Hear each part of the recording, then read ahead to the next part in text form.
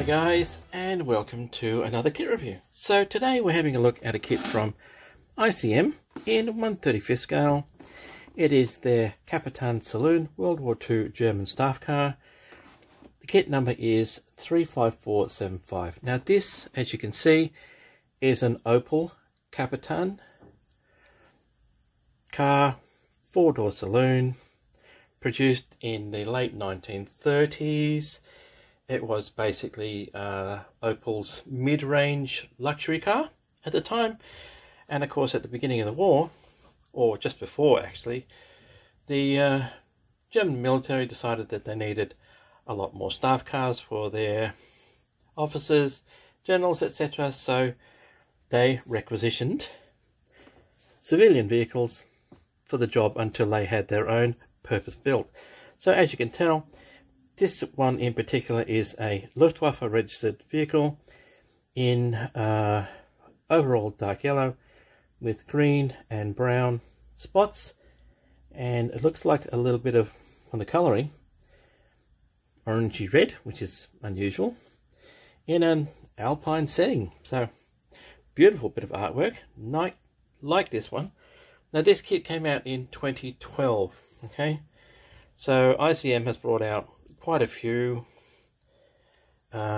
vehicle kits like this, and this is part of their collection. So let's have a look at the rest of the box. Like I said, beautiful artwork. Okay, so on the side, and here we go, brief history of the vehicle, 1938 to 1940. It says Opel produced 25,300, of which 17,000 odd were saloons, so they were quite prevalent. Tells you how many parts it has, how big it is. Okay, ICM's address in the Ukraine. That faded little sticker there is their distributor in Kowloon. Okay, 14 plus as usual. And on the other side, 3 views of the car itself in a Luftwaffe registration, with just overall dark yellow and green splotches, and again 14 plus in different languages. Alright, so that's the box, that's the cover art. Let's, if I can get this off, there we go, have a look. So usual really sturdy ICM box. Let's open her up, and what we have is, if I can get it out, one bag, nothing else in the box. One bag containing instructions, sprues, everything. So in a second I'll open this bag and we'll have a look at the instructions and the decals and carry on from there.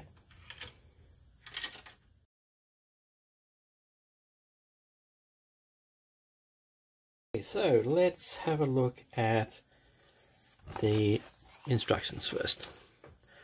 Again, in Ukrainian and English, you have brief history of the vehicle, technical specifications, what its weight was, maximum speed 125 kilometers an hour, that would be on the road, range 400 kilometers, so that's not too bad. Color callouts here are purely in Model Master colors, okay, and you have 6, 10, 13 color suggestions right here. As I said, all Model Master, so you'll have to look up your own manufacturer's particular color range. Cautions: when you use glue and paint, don't put it near an open flame, etc. Don't blow yourself up, and don't cut your fingers off. Alright, and that's the front page. Let's see where we are. Alright, so fairly straightforward.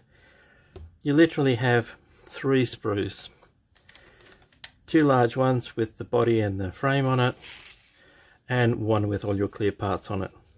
Okay, fairly simple, fairly straightforward. Okay, well, that comes apart. That's an interesting way to do it, not stapled. Okay, so let's have a look.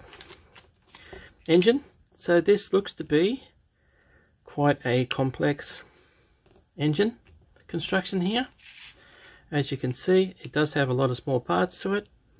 So if there's a possibility of leaving the bonnet open to display the engine, then that's not a bad idea. Otherwise, if you can't, and it won't be missed, you could use the engine in a workshop diorama. Just a suggestion. Okay, so construction of the engine takes literally, well, let's see now, 4 parts for the engine, then the underframe, another 2 parts, drive shaft. Okay, engine goes on the underframe, and then we start on the actual body. So this is your floor pan, inner wheel wells, front of the vehicle, including already putting in the windscreen, okay, battery, etc. So the details that are going in, rear vision mirror, instrument details and things like this, pedals, etc. They're really nice so far, and there are color callouts, limited color callouts I should say, through the instructions. Then we get to putting the rest of the Americans call them fenders, mudguards, whatever you want to call them, onto the body shell. Okay, and they do have an inner and an outer, so you're aware. Okay, seats, so this is fairly straightforward and not such a hard construction, but it does have a fair bit of painting. And as you can see, you do get a choice between colors depending on whether you're going to have a civilian or a Wehrmacht one or a Luftwaffe one. The choice of color for the seats is entirely up to you. There would be a lot of variation. Okay, over, what they say, 17,000 cars, an awful lot of variation in the colors. Exhaust pipes going on. So it looks to be the most complex part is the engine and the running gear. Tires are literally just 2-part. So we'll have a look at the treads when we have a look at the sprues. Front going on, radiator.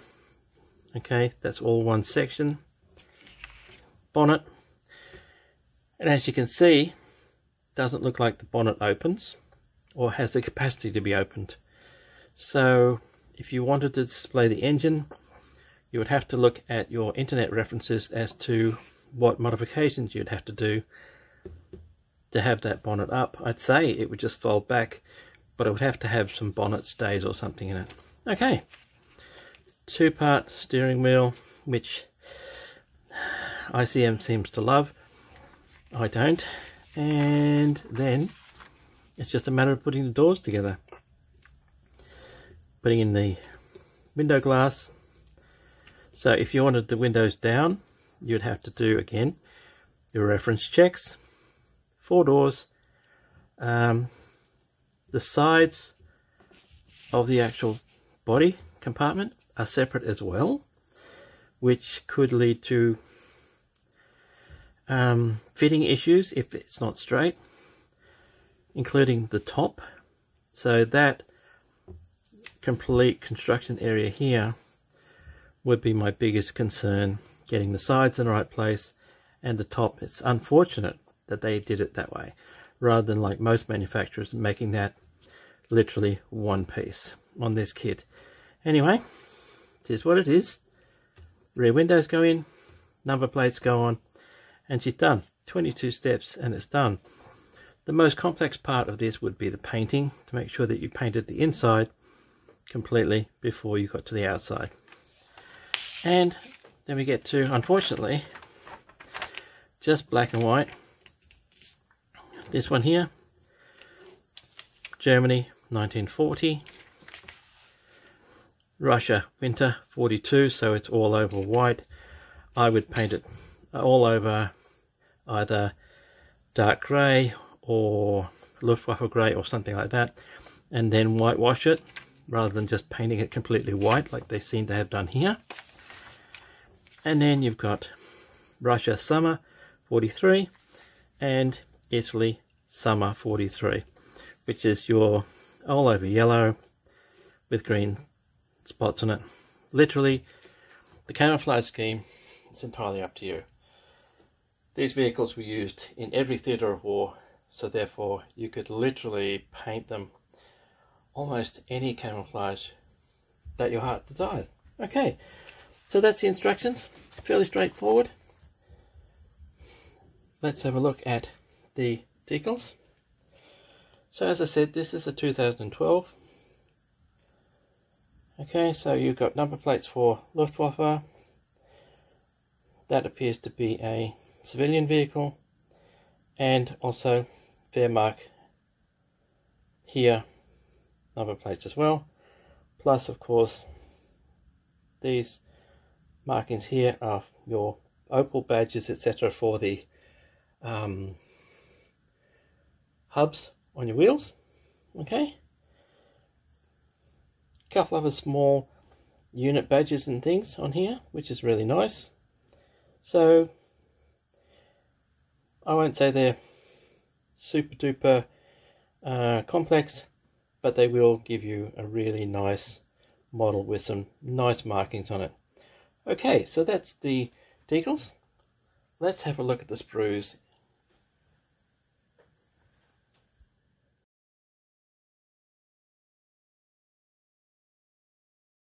So let's have a look at the sprues. So first up, the important ones, the clears.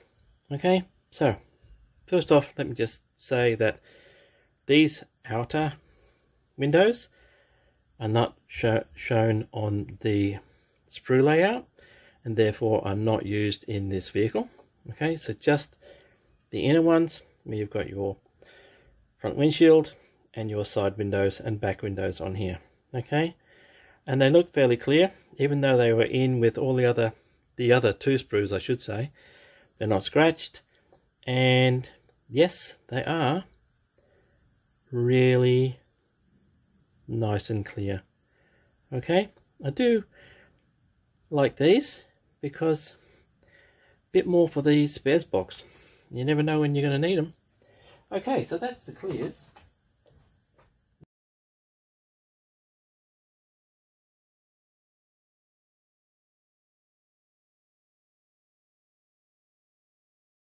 Next one we will have a look at is this one.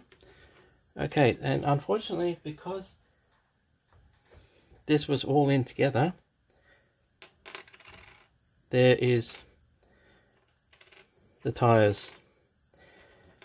That's the one that just stayed on the sprue. Okay, there's your outers with the hubcaps already on. Okay, so the tyres are literally two parts. This is your inners, and I'll move that out of the way for a second. See if I can get this up close for you. There you go. Okay, so they do have, oh, don't, come on, focus. There you go. They do have a reasonable kind of tread on them. Not yeehaw, but at least they have a tread and not too much cleanup. Okay, so put those there. Let's have a look at that sprue again. As I said, tyres, outers, engine. Okay, running gear and suspension. This is the back of the vehicle, which I suspect, yeah, it will be used on this vehicle. Two-part steering wheel, which is always a bit and your seats and doors. These are the inner doors. Okay, so let's have a close-up. So you've seen the tyres. Let's have a look at the doors. Alright, so a little bit of detail on the inside of the door, but no real texture. The seats, okay, the seats are just plain. There is, as you can see, sorry, get that in focus where, no texture on the seats whatsoever, so there would be texture. I think just painting it and making it look like some sort of texturing or wear might be okay, seeing as you won't see much of it inside the car. No, that is the back of the vehicle, the boot, with the Opel badge on it. The bit that always gets me is this 2-part steering wheel. They are not easy because there isn't much overlap between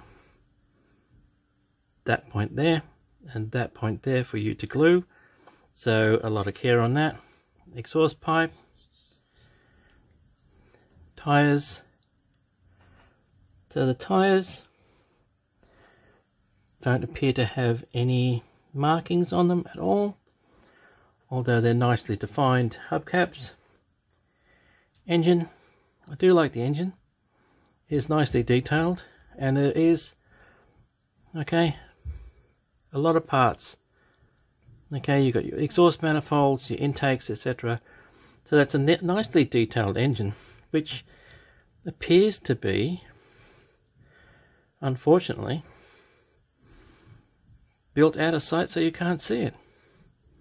So that's a shame. So possibly putting the bonnet on but not gluing it might be an option. Okay, so that is the engine, tyres and running gear. Move these loosies out of the way.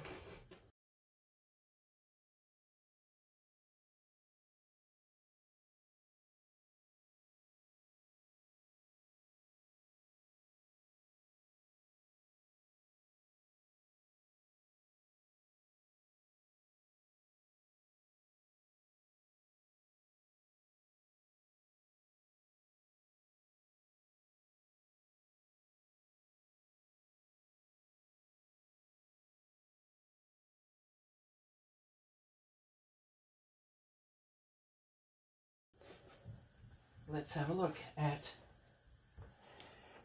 okay, and as you can see, this is the body, outer doors, firewall, bonnet. Okay, this is your bottom of your passenger compartment. Alright, these here are the back left and right sides of the vehicle, okay, of the saloon body, mudguards of course, and the top and back. So unfortunately, and I would have loved to have seen this and those one piece, it means that you will have a joint, and if it's not square, it's going to be painful. Okay, so let's have a look up close. Well, hinge detail is quite nice. You don't expect texture because this was a civilian sedan. I do like the fact that that grille part is open, although this main grille here is not, but you might be able to do it if you are very careful with your knife. You might be able to open that up as well. Okay, so really nice. There is a little bit of flow line in the plastic, but nothing dramatic and nothing that will affect the painting. Bonnet, really nicely done, nice detail. Okay, inside there's no texture for like carpet or something like that, but that's something you'll just have to paint over anyway. So again, really crisp. No flash, but it is unfortunate that they decided to build the body the way they did. I guess perhaps there's a reason behind it. Okay, that's the inside of your mudguards with detail on it. That's really nice. Let's have a look at, that's the inside. There is nothing to see there because it all gets put in. Same for the doors. So all of this is literally out of sight apart from that. Okay, so that's really nice detail. That's something that a lot of kit manufacturers wouldn't put in for their mudguards, etc. So I do like that. But yeah, as far as the interior is concerned, there is nothing except, as you can see, there are a bit of cleanup to be done. I'm not sure if you'll see that or not, but it will affect how the parts fit together, so you will have to clean that up. Same goes for the inside mudguards here, etc. I would definitely clean everything up, because especially if you're going to leave the bonnet open, you need to clean those up too. Fill it, sand it, smooth it down. Okay, so no flash, but a fair bit of those molding injection points on the doors, so you'll have to clean all that up before you'll be able to put the interiors on. Okay, so that is the last sprue.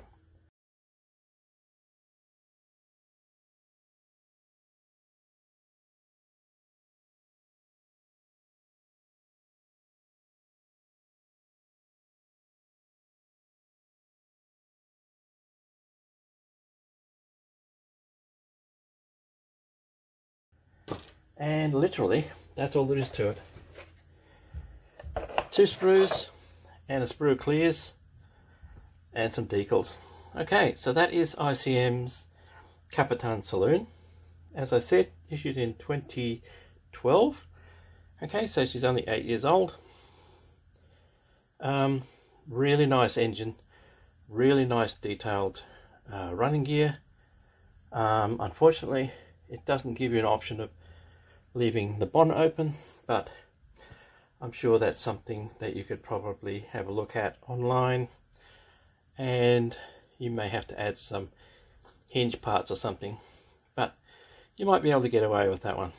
Okay, so that brings us to the end of this review. Hopefully you've got something from this one as well. I know I have. I've seen this, and I don't think it would be too hard to build, just so long as you take your time with the fiddly bits. Okay, so as usual guys, that's all there is today, and until next time, take it easy, and I'll see you later.